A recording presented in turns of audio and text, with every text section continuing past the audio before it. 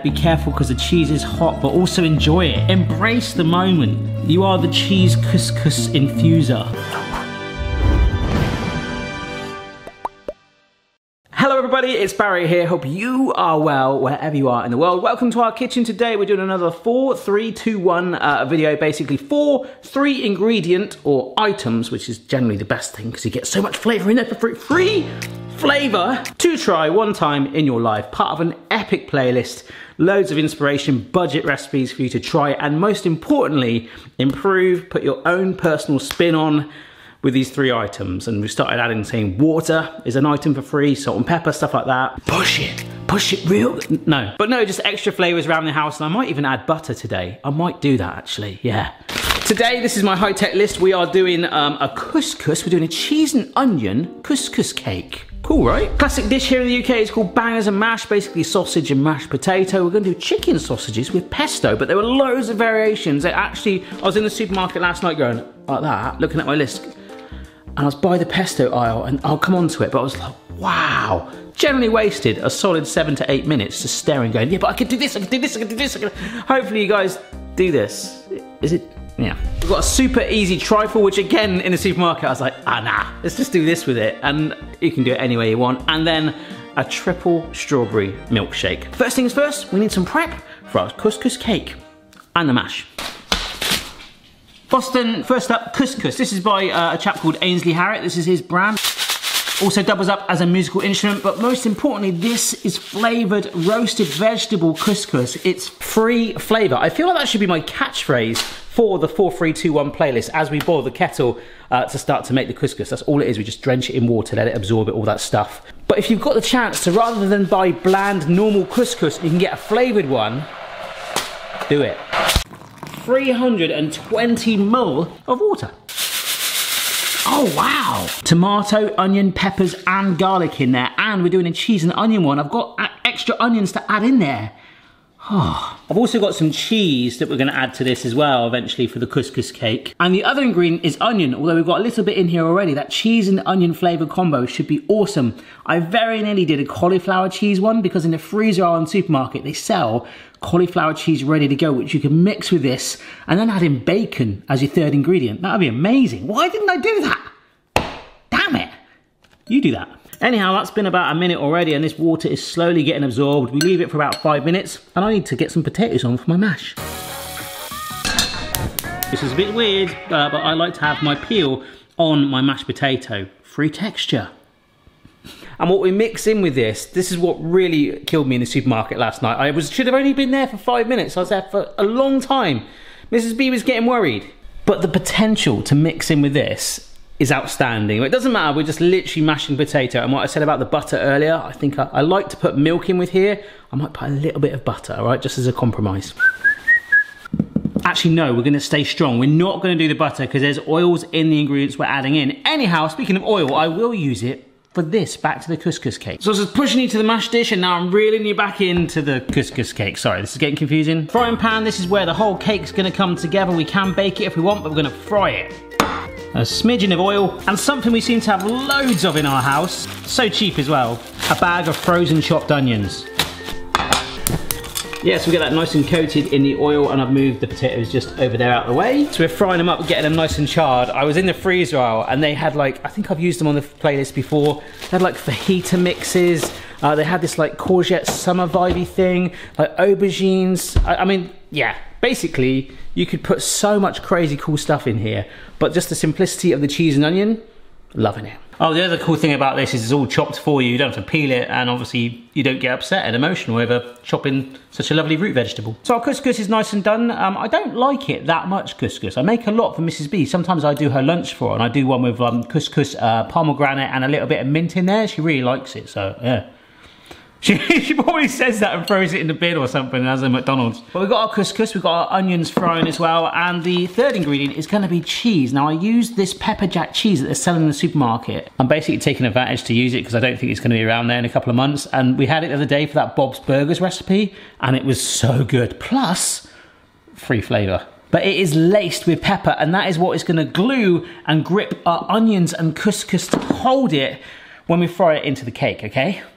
Here's the cheese. Now these were in slices, so it's a little bit fiddly for me. I've just broken it up.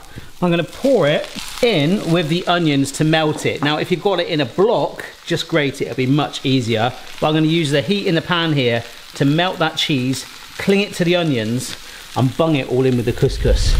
That melted peppery cheese has clung to those charred onions, and we're just gonna pour it straight in with our roasted vegetable couscous. Oh my goodness. Be careful because the cheese is hot, but also enjoy it. Embrace the moment. You are the cheese couscous infuser. Yeah, I am really happy with that. If I just keep going, can you see these little strands? You see that? Those threads? Hopefully the camera's picking it up. Oh my goodness. That is it actually done. Well, not completely done, although Mrs. B would probably love that. We're gonna cook it in the pan, and if I cook it in the pan now, although it is nice to have it cold, it's gonna be so cold by the time I do the other recipes, I'll do it right at the end. We're just gonna fry it. So, I'll use my pan for the sausages. Boston really likes cheese, there you go. Chicken sausages. I have never, ever, ever had a chicken sausage in my life before. But I did say I was gonna pan fry them, and it's effectively bangers and mash. And the phrase bangers for sausages here in the UK apparently came from the sound that sausages make when you fry them. So whether those chicken sausages are gonna bang, I don't know, but we're gonna get them covered in the oil and they should taste blooming good. But whilst they're cooking away, we can do our 2 other recipes like pretty darn quick. Dessert is gonna be mini Jaffa cake trifles. This is completely legitimate. I went in there and I saw Paddington Bear on a tub of marmalade. I was like, I really want to use it. There's a guy on Twitter who's like photoshopping Paddington Bear into movies like every day or something. So I thought, yes, marmalade. And this is the marmalade with the actual pieces of orange in it, the shred stuff, free texture. So we've got Jaffa cakes as well, and we've got a tub of good quality crème fraiche, which is apparently just like double cream. I didn't realize this. I wondered why I liked it, but apparently crème fraiche, I need to read this so I get it right. Crème fraiche has a lesser fat content than double cream, around 50% less. But it's cream that's had culture added. We should all try and add culture to our lives, make it a slightly more soury flavour and 40% fat. That might contra the Jaffa-ness quite well. And if you don't know what a Jaffa cake is, basically it's a sponge biscuit. There was this huge tax debate. It's quite fun if you Google it. With an orange marmalade thing on top with a chocolate layer. They're extremely addictive, and my friend actually once told me, I don't know if this is a myth, that Manchester United Football Club put Jaffa cakes in their changing rooms at half time. And this was like, I don't know, 5 years ago, so it's probably changed since then. But anyhow, we're going for sort of that classic trifle thing. So a little bit of spongy base, because the trifle has sponge-based fingers. Now you could go really crazy with this. Oh yes. And like blend it together. But I'm just gonna have a little bit of this and a little bit of that. I might not need all of this, but I'm just gonna stack that up anyway. Big old pile of that on there. A courtesy topping of the marmalade. Oh, tang, a little bit of tang from the crème fraiche, but the creaminess and that sweet, spongy marmalade chocolate Jaffa-ness. I've never really tried to crumble a Jaffa cake. Oh yes, you can, that's cool. I just thought I'd do it behind there just to see. Look at that. Oh my gosh. Crumbled Jaffa cake on top. It's getting a little bit sticky, not gonna lie, because I'm melting the chocolate with the heat of my hands. But just to give it another variation, that is a Jaffa cake trifle made in minutes. Right, I'll keep that in the fridge. Let's make our drink. Just to say, amongst all that madness, the sausages are cooking well, they brown, so I'm just keeping them rotating. And my potatoes are done, so I'm just gonna keep them in that warm water before we mash. For a drink, we are doing a triple strawberry milkshake. This was gonna actually be triple banana. Walked into the supermarket, first thing they had was strawberries on offer. I like the simple things in life. If you literally just give me a bowl of strawberries and cream, I can be extremely content. I don't need anything else, don't need Netflix. I don't watch much TV anyway, but I could quite easily go up to a hill, take Boston with me, sit there, and we're both munch on strawberries and cream. Is that good, Boston? You like sound? He's licking his lips. This is quite cool because we are making strawberry milkshake, but what's making it the triple strawberry is that we are putting some store-bought strawberry milk in there. We're gonna add in about 100 ml of strawberry yogurt, okay? And that has pieces in it. Woo! I just stood on an ice cube, I dropped to the floor. Right, don't need that one. Woo! That's some crushed ice cubes that they were going to be whole ones, but we completely blasted them. Fresh strawberries, strawberry milk, strawberry yoghurt, triple strawberry milkshake. Yeah. Hey. I just remembered I had something really, really important to tell you. Basically, I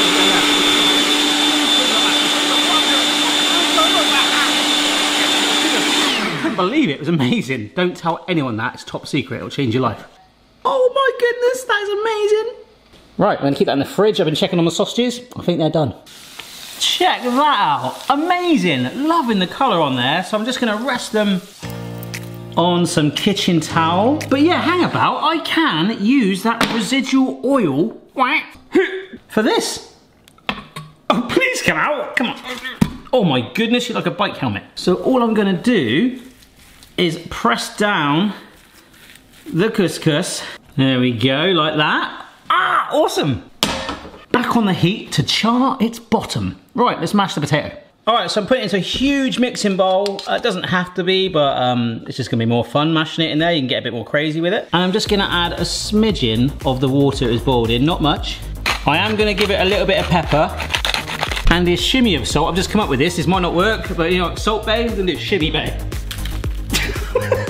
What? I wanted to season it anyway, but I'm mostly kind of upset that I didn't get to add milk or butter. But I like keeping the skin on. It makes it a little bit more coarsey, a bit more texture.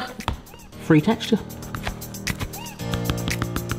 So why the heck not? And this is a classic British staple bangers and mash, folks. So it'd normally be beef or pork sausages with mashed potato. My mum would normally have peas with it, and I'll just lace it in ketchup. But I'll tell you what, on a Saturday afternoon before watching Gladiators and Blind Date, that was pretty much the dream. This was the reason I was in the supermarket for so long. I was stood looking. This is pesto that's going to go in, which we've stuck with. This is a reduced fat one, but obviously it's got oils in there, so we don't really need the butter. It's got the basil, it's got the flavour, and also the colour contrast. I like the idea of that with the chicken and the mash. So that's what I went for. But next to your green pesto, you've got red pesto. There was like a chili pesto. There was a yellow pesto. And then next to that, there was like a whole range. You know, you can get those like pasta stir-in sauces. You could add that in with that.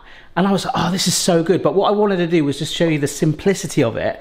And then you can go in the supermarket and go, oh yeah, there was like a mascarpone one, sun-dried tomato, but like pasta sauces that you'd normally stir in with that. In with your mash would be amazing. Every single time. Right, I'm not gonna add too much in at first. I wanna see what this does. It is gonna look a little Shreky, I'm not gonna lie. Isn't that like princess? But I do feel like the potato will absorb quite a lot of that flavour. So I'm gonna, yeah, another tablespoon. And I think that will do it. And of course, we could have actually fried the sausages with a bit of pesto on as well. So it's all going rather swimmingly. No pressure, mate, but I'm gonna shove you under the grill now. All right, and it goes, and my grill is notoriously hot. So what I'm saying is this might actually take 10 seconds. I've got to really, really keep my eye on that. Other than that, I've just plated up my mash, which really, really does look like, well, it looks like a big pile of moss, doesn't it? But it's basil infused mashed potato. I'm gonna just stick some sausages in it quite roughly, because that's how you do it. This was the way it was always served to me by my mum, and I'm gonna stick to it. I don't know if it was because to try and encourage me and make it more kid friendly. It certainly looks quirky, doesn't it? I promise you, this should take, I don't know yet. I've never had a chicken sausage. It actually tastes good. That looks blooming weird, doesn't it? Oh my gosh. Maybe, does that make it better if I turn it around slightly? Well, surprisingly, this has taken about 5 minutes and we're getting a nice brown top on there now. I'm gonna take it out before it gets burnt. It's very, very close to that. Oh my gosh, yes. You see? Oh, look at that. But seriously, that grill is so angry, a fraction longer. And it's...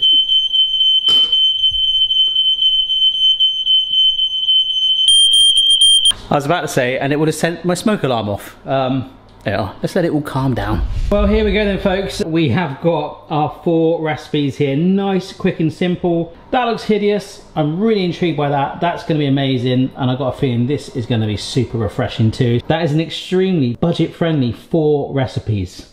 Let's try them out. Let's try the couscous cake first. Oh, it's still soft in the middle, but got that charred top and bottom.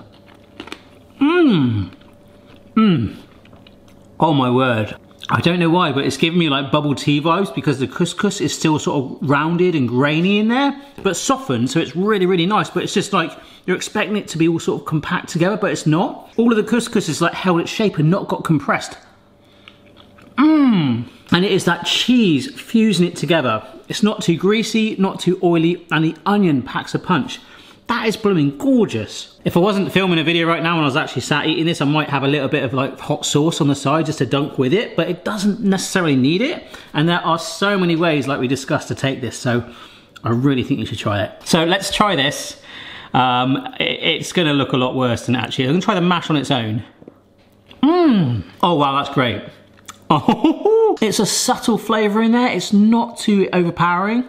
I'll probably taste the mash as you're adding the pesto in or whatever else you're adding in. Because right now, this is at that point where my kids and Mrs. B would probably like it. It's quite subtle, but I think I probably want the flavour a teeny bit more intensive. And it does look like some sort of Halloween dish. Oh, well that's good. That's really good, folks. My mum never used to make mashed potato with the peel on, but for me it's like that nostalgia ramped up with a little bit of cheeky peel on there, and the pesto, the nutty flavour, the basil running through it. And it's not missing the milk or the butter in that. It's enough flavour from the pesto in there. I feel like I should have made this for Halloween though. Gonna cleanse the palate with my, this has been in the fridge, nice and cool triple strawberry milkshake. Mmm. Oh wow. That's like a blast of freshness. It was like eating that Nature's cereal again from the last TikTok video.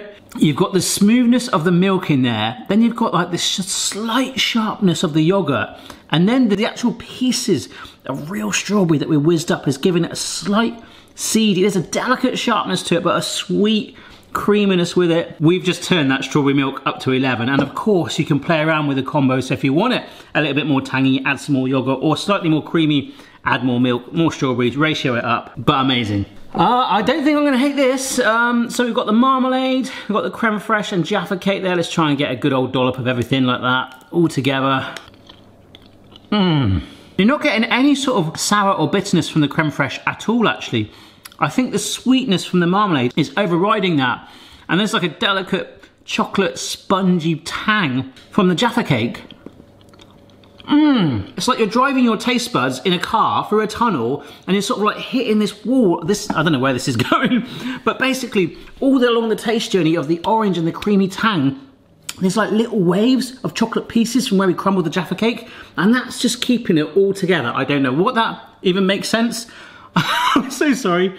That's phenomenal. Now, I love this playlist so much, and this is just one of them. I think we've done like quite a lot of them. There's a playlist, so do check it out for some more ideas and stuff. I've got loads more to come. I might tweak it to add a few more ingredients here or there. And I'll be completely honest, if there was one that I wanted to improve and I could eat all of these, of course they can all have improvements, but that's where you come in. So if you try any of these or any of the adaptations I suggested, do send me a photo on social media. Remember to subscribe if you're not already, and make sure if you are, your notifications are turned on. Oh, that is like an absolute blast of refreshment. Like, oh, like Judgment Day from Terminator 2 in a good way. Cheers for watching, folks. I'll get all these recipes typed up now. Check them out on my website, and I'll see you very soon. Bye-bye.